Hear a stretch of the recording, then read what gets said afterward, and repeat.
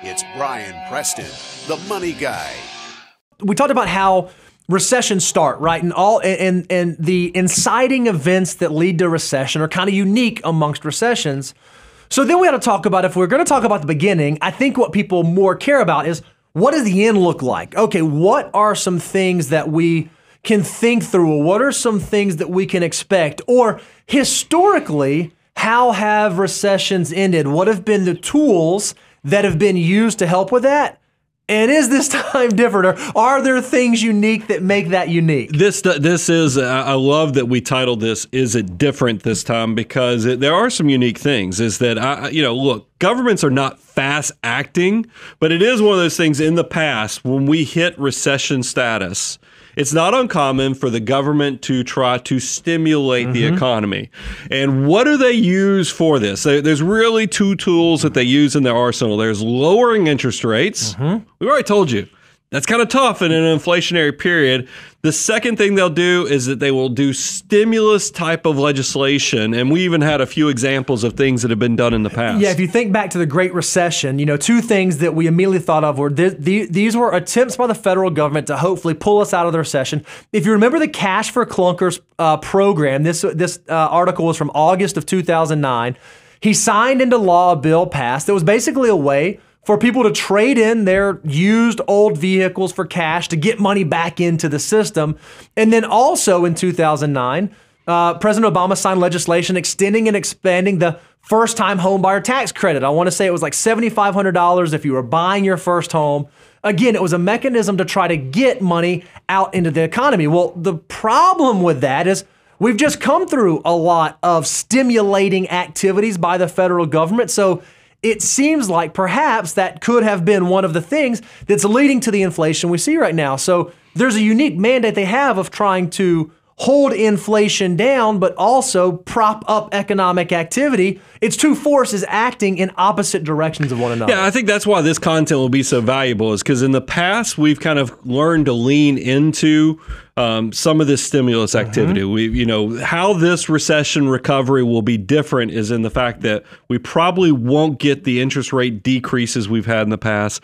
It's probably hard to get some type of stimulus legislation passed because we just came through the pandemic where a lot of that money and resources was used. So this is going to fall more on what are the values, what is going on in the innovation cycle and the business cycle, and do we hit a point that markets are so low in their costs that everybody cannot help but just pile in to kind of see where the recovery, to see if they just take advantage of the opportunity. And that does tie in nicely, Bo, that historically, markets recover fast because you know how this is. When we hit capitulation, people will sell just for the sake of comfort. Yep. They won't care, hey, what does the company have? I've already shared with you that, look, in 2008 and 9, you could buy Apple for $107 to $108 a share when it had $70 of cash per share. Yep. That's the point emotionally that people are like, I don't care, get me out of this thing. And that's so you'll oversell. Just like we overbuy, we oversell. And that's why markets recover very rapidly. It's called a V-shaped recovery. Yeah, if you think about bear markets in general, the average loss that is experienced in a bear market, now this is data dating not just back to the Great Recession, not just back to the dot-com bubble. This is all the way back to 1950. If you look at all the bear markets that we have participated in, the average loss is about 35%, and the average length of that bear market is about 13.8 months. Now, that does not mean that this bear market is going to go down 35%, and that does not mean that this bear market will last exactly 13.8 months. But the averages do give us an idea of what it looks like over the long term. Some are longer and more severe, some are shorter and less severe.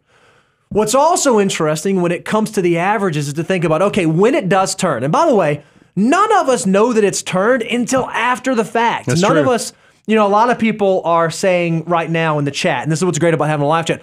Oh, look, hey, we're in the bear market recovery. It's happened. Last week the market made 6%. It's begun.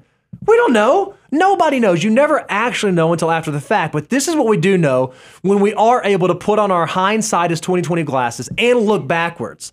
That on average, in the first month after the bottom of a bear market, the market makes back 14.76% on average, almost 15% in the first 1 month.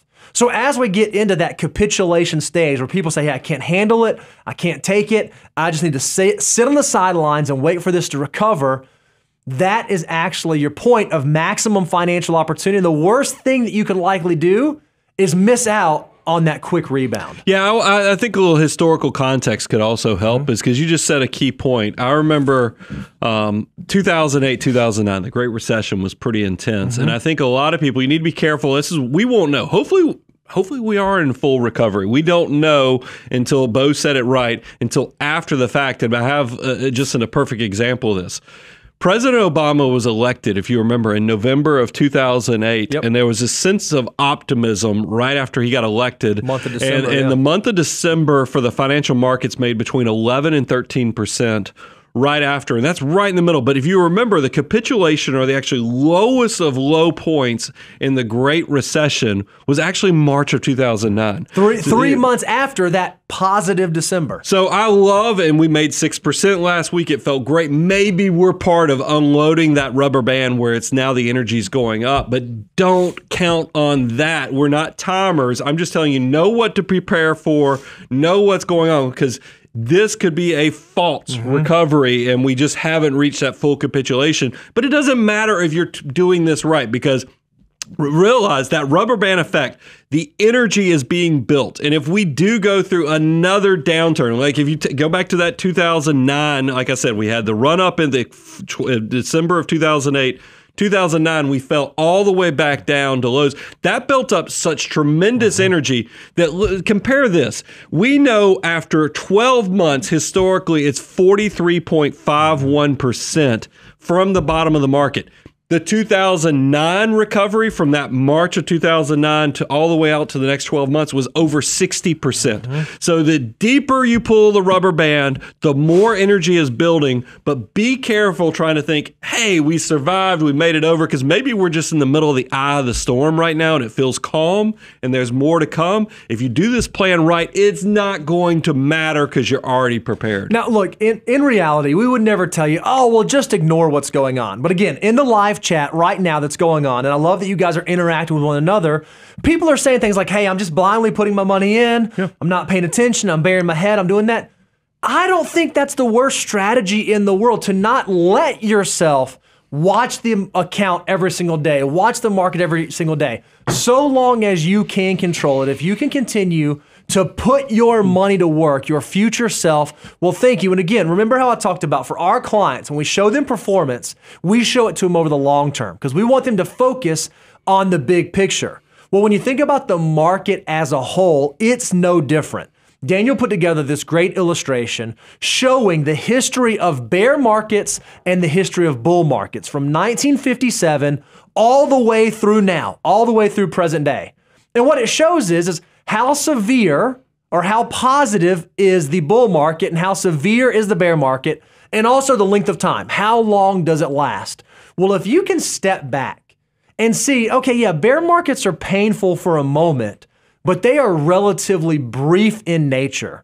And bull markets, they tend to last for a long time, and a lot of money can be made. So when you look at this big picture, are you really frightened and really afraid of these small blips? Or are you much, much, much, much more excited about the huge opportunity that exists over the long term? Yeah, I would encourage, if you're listening to this on podcast, you've got to go to our website, moneyguy.com. You've got to go see if you can see this visual that we put at the on this show. And by the way, we'll try to get this out on some of the social media platforms too, because it is just so powerful because it gives you context. I think when you look at this and you get context of what does the recession of the pandemic look like, guys, you can barely see. I mean, you it. can't In the context even see of what, even though it was a 34 to 35% loss in the markets, it looks like a blip on here, both from a time as well as a total comparison of value lost.